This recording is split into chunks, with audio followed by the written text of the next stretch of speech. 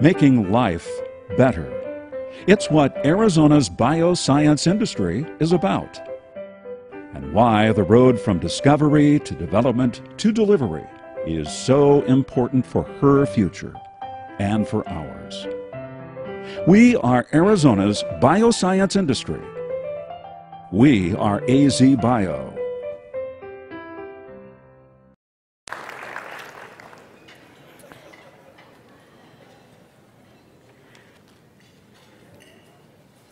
So when we talk about making life better, when we look at what we do, okay, I spent, as many of you know, over 20 years in the technology industry. And it was fabulous to grow companies all around the world. And it was terrific to see technology that today enables, quite frankly, the amazing things that are done at Medtronic or at Althera or at other companies that we have in our industry. But most of us didn't go into this industry thinking, you know what, I'm going to go work in that industry because I'm going to make a lot of money. Now, don't get me wrong, there is nothing wrong with making a lot of money, as long as you deliver value for what you get paid for. But that's not why we do it. We are an industry that is committed to making life better for our family, for our loved ones, for our fellow employees, for the person that we've never met. And we do it through science, we do it through talent, we do it through teamwork. And for many of us, I'll never forget the first time that I had an opportunity to go to Pfizer. And I was touring the labs, and there was a gentleman there who was one of the original members of the Lipitor team. And he said, and I was like shocked, you know, I was like, oh, that's really cool. He said, yeah, you know, I'm the only person who started on that project that was still here when it finished. That's how hard it can be. But it's so amazing when it happens. And the people in this room are making it happen. But until you see how that happens, how that innovation, how that teamwork, how that new technology changes the life of a patient, you really don't get it. Now, when I first started at AZBio, SynCardia Systems was our very first bioscience company of the year, and I really got to know their team, and I got to know some of their patients and what was going on with them and what their journey looked like. And so tonight I thought that it would be kind of cool if we let you see part of the journey. Clay, would you roll that for me, please? So I know we just finished dinner, but you're about to see a real live total artificial heart in a person. And so this is one of the actual surgeries where we take out a human heart, we replace it with a mechanical heart. And we do that because patients that are waiting for a heart transplant very often get sicker and sicker and sicker before they get healthier. But look, this is a patient with a total artificial heart that's participating in Pat's Run. Guys, they call him the Tin Man. And he has done amazing things. But more importantly, after he got his transplant, he did it again. That's making life better. That's making an incredible difference when you live with passion.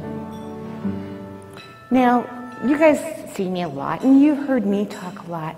So I thought it would be kind of cool if you got to meet the Tin Man. Ladies and gentlemen, please welcome Randy Shepard.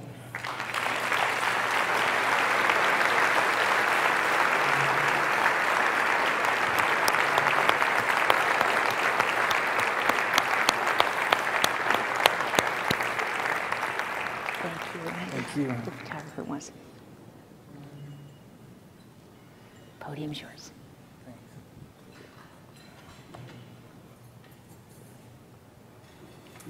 Well, good evening, ladies and gentlemen. My name is Randy Shepard, and I am here tonight because of a company that you know as SynCardia, and I know them as my friends. There's so many people that make up that company that I have gotten to know on a personal basis.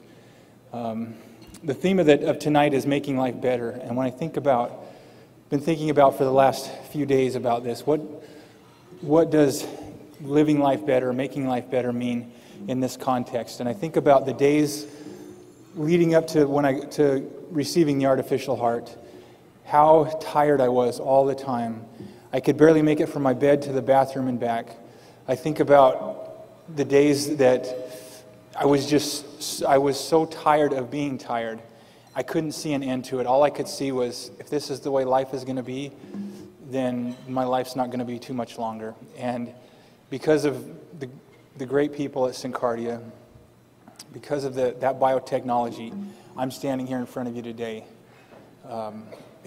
There's not enough I can say about how grateful I am to them as a company, and how grateful I am to each of the people who work there. And I'd also like to recognize my wife, Tiffany. She pretty much carried me through. Yes, please.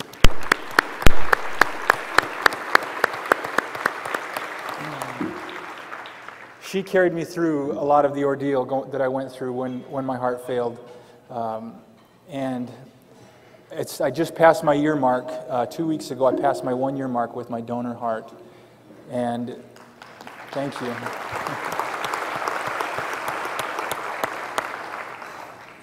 So I guess the message that I would like to convey about living life better is first of all, you have to be able to live your life to make it better. And for everybody here who has been through something with your health, some major health catastrophic event, you know what I'm talking about. If you haven't, thank God above that you haven't. But the time will come in most people's lives where they face something like that. And I guess what I would like to say is, don't wait for that time to make the decision in your life that you're going to do things better, that you're going to live your life the way you want to live it. As you saw that I ran the PATS run, well, before I was sick, I had the opportunity several times to run the PATS run. My wife had run it.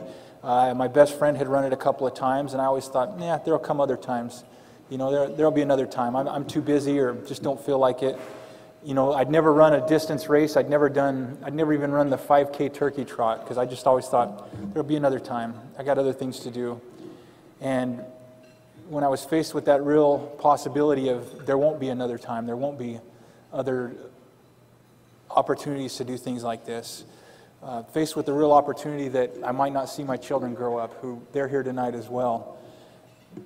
But being given that second chance at life, it's something that it's given me a whole different perspective. And I'm kind of sorry that it took this to get that perspective, but I really don't know any other way that I could have attained that other than going through what I've been through.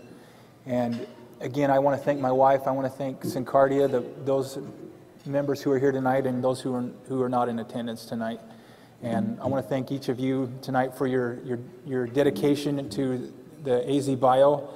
And it all starts with these young students that we have. And that's where the next generation is coming from, and the next generation of technology. And I just want to say thank you to each of you tonight.